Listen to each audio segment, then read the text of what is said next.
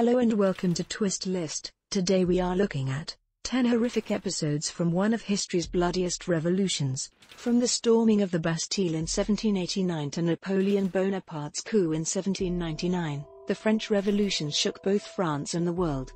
French revolutionaries and frantic masses shocked the kings and nobility of Europe when they overthrew King Louis XVI and Queen Marie Antoinette to establish a republic.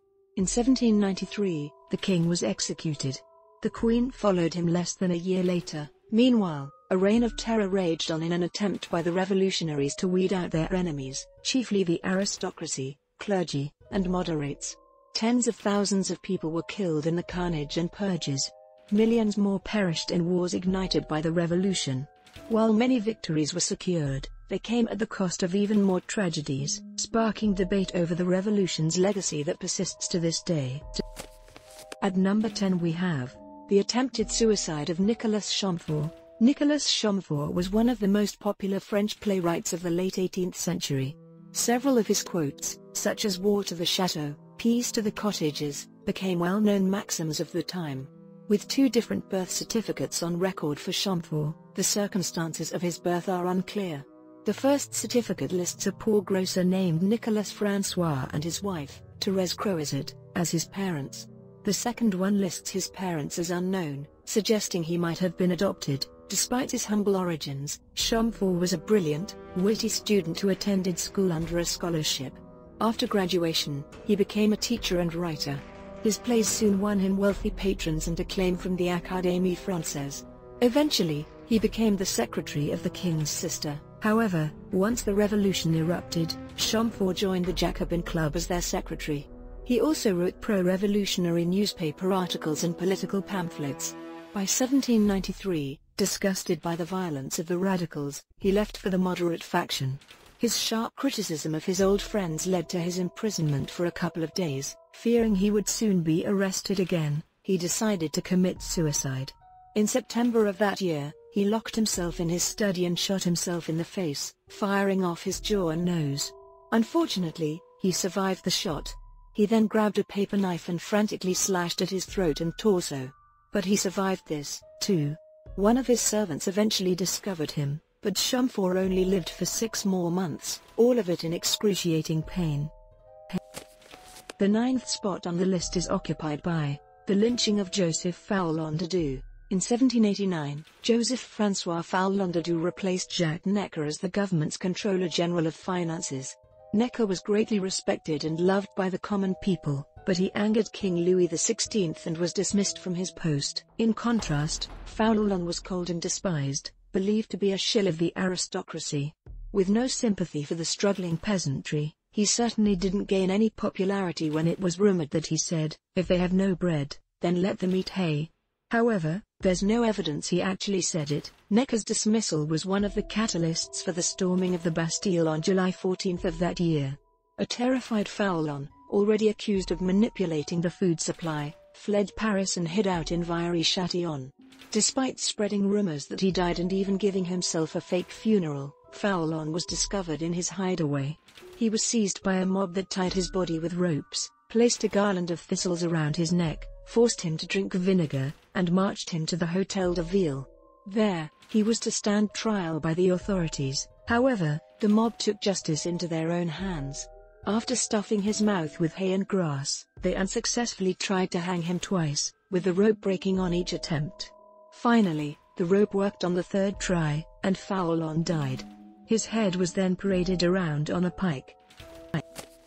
Number 8 on our list is the lynching of Berthier de Sauvigny. Berthier de Sauvigny, a Paris administrator, was the son-in-law of Joseph Foulon-Didou. As fate would have it, de Sauvigny was being escorted to trial when he and the soldier accompanying him suddenly encountered the delighted mob that had hanged Foulon. The mob followed them to the Hôtel de Ville, where they were met by the mayor of Paris. While the mayor and de Sauvigny were talking, the mob demanded that de Sauvigny be taken to the lampposts, where they intended to hang him like his father-in-law. As the frenzied crowd forced their way into the building, the mayor handed the prisoner over to his guards for safe transport elsewhere. Before they left, however, the mob seized de Sauvigny and carried him to the same place where Foulon had been hanged. Trying anxiously to defend himself, De Sauvigny snatched a musket from a member of the crowd and swung it at his attackers. But his frantic effort was in vain. He suffered bayonet wounds all over. Even worse, one of the soldiers slashed open his chest and flung his heart out. Then de Sauvigny's head was torn off like that of his father-in-law. While some crowd members carried the severed heads on pikes, others in the angry mob dragged the headless bodies through the streets. The soldier who had torn out de Sauvigny's heart later showed it to the mayor at the Hôtel de Ville. But the soldier's triumph didn't last long. He was killed that same night by a fellow soldier who was disgruntled by the murder. At number 7 we have the October March. On October 1, 1789, while much of Paris was starving due to the scarcity of bread and a poor harvest, the King's Guards threw a sumptuous banquet for the royal family in Versailles. The hungry Paris populace was outraged by news of the banquet as well as rumors that the revolutionary flag had been trampled. On the morning of October 5, a crowd of over 4,000 women and several hundred men declared that they would bring the king and queen back to Paris and return with some bread as well. A wave of them arrived that afternoon. By the next morning, some had gotten into the palace's courtyard. A royal soldier shot at one of the men, killing him and provoking the crowd into a wild rush. The crowd swarmed over the palace, planning to capture the queen and kill any guards on the way. After 2 bodyguards were decapitated by a small man with an axe, a group marched around with the severed heads on poles. One of the heads was carried by a child. The royal couple and some bodyguards soon appeared on the balcony. King Louis XVI, pictured above, promised to return to Paris as long as the bodyguards were spared.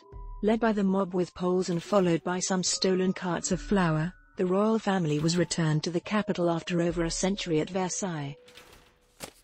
Number 6 on the list is the murder of the Princesse de Lamballe. In 1749, Marie-Thérèse Louise de Savoie-Carignan was born in Turin, which was ruled by the House of Savoy at that time. At 17, she married the Prince de Lamballe, a powerful relative of the French royal family. The prince died only a year later, and a sympathetic Marie Antoinette invited the young widow to stay at Versailles. The Princesse de Lamballe became one of the Queen's closest friends and was appointed to superintendent of the Queen's household. Liberal and charitable, the princess also became Grand Mistress in the Freemason lodges for women.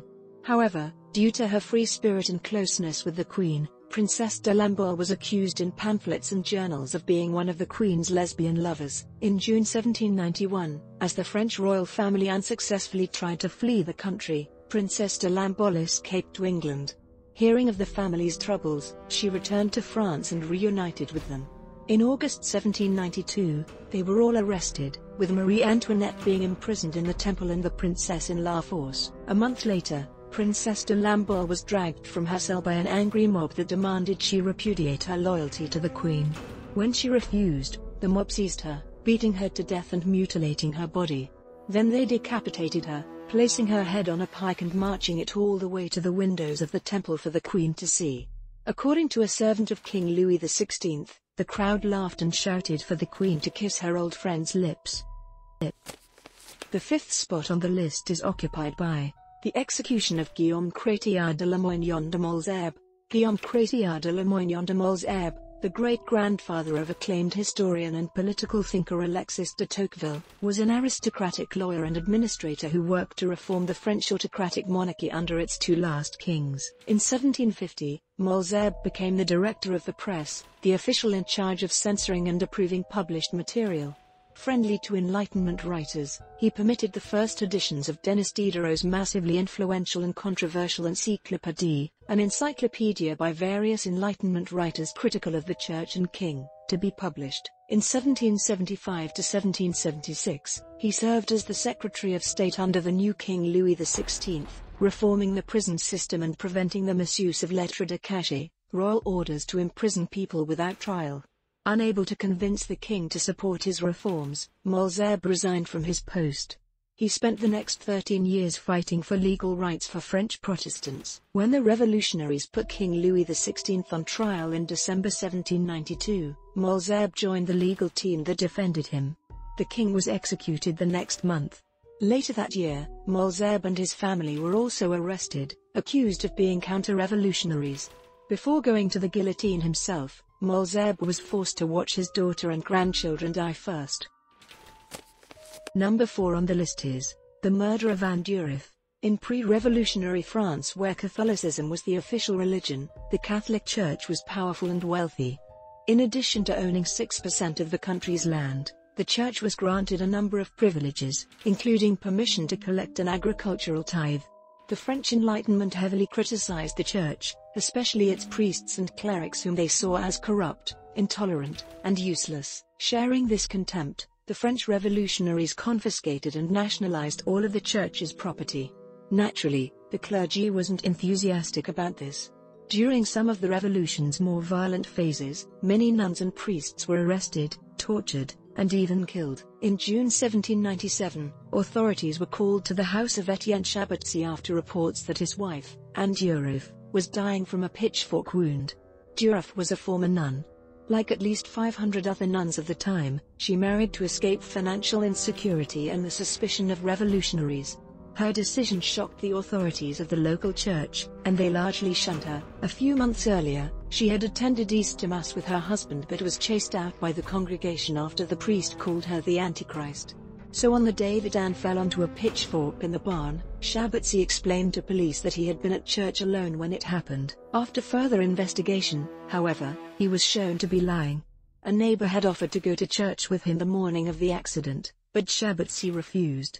Others reported hearing him scream and threaten his wife. It also came to light that Durif was pregnant with a child her husband didn't want.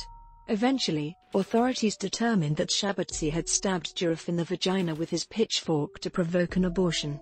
The child was stillborn, with Chabotsy's assault also killing Durif a few days later. Chabotsy was arrested and guillotined. The crime caused a scandal in the press, with revolutionary papers accusing Chabotsy's priest and the church's social stigma against his wife of inspiring him to murder her. Despite the official investigation ruling out this interpretation, the papers only added fuel to anti-church sentiment and violence that year. At the third place we have the Nantes-drownings. During the Reign of Terror, the Republican official Jean-Baptiste Carrier ordered thousands of alleged royalist sympathizers in Nantes, France, to be drowned in the Loire River. Carrier showed no mercy on his many victims.